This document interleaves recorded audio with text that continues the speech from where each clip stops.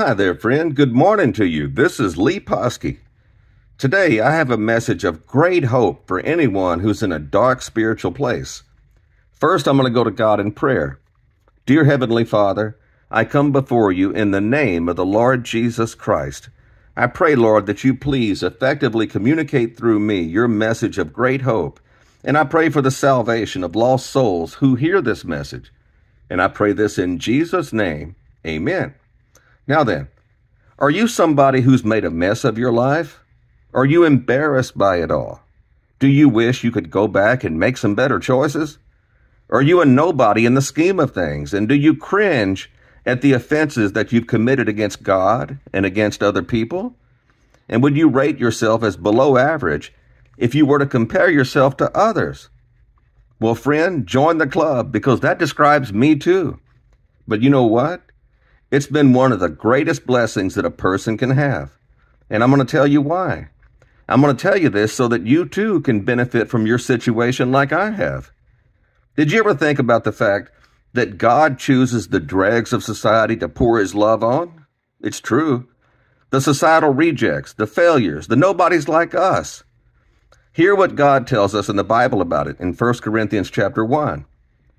God hath chosen the foolish things of the world to confound the wise, and God hath chosen the weak things of the world to confound the things which are mighty, and base things of the world, and things which are despised hath God chosen, yea, and things which are not, to bring to naught things that are, that no flesh should glory in his presence.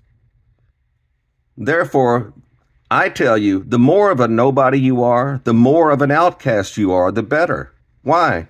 Because we're the ones who are actually grateful for the charity of God.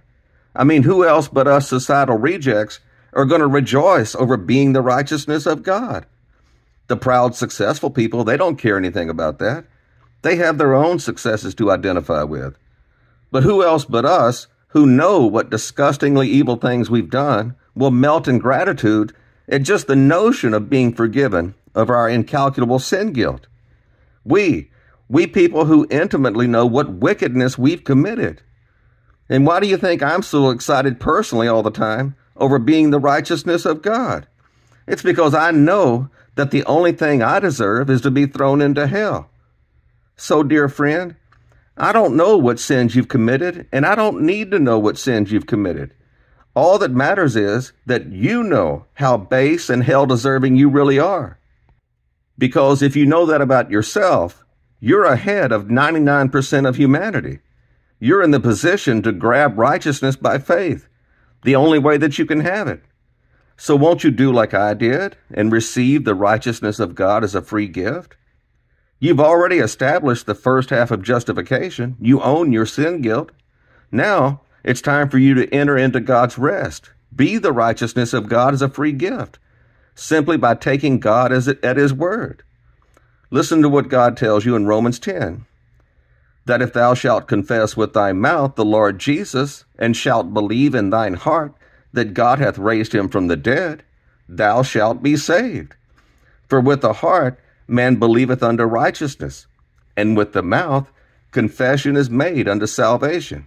For the scripture saith, whosoever believeth on him shall not be ashamed. For there is no difference between the Jew and the Greek. For the same Lord over all is rich unto all that call upon him. For whosoever shall call upon the name of the Lord shall be saved. Praise God. All right.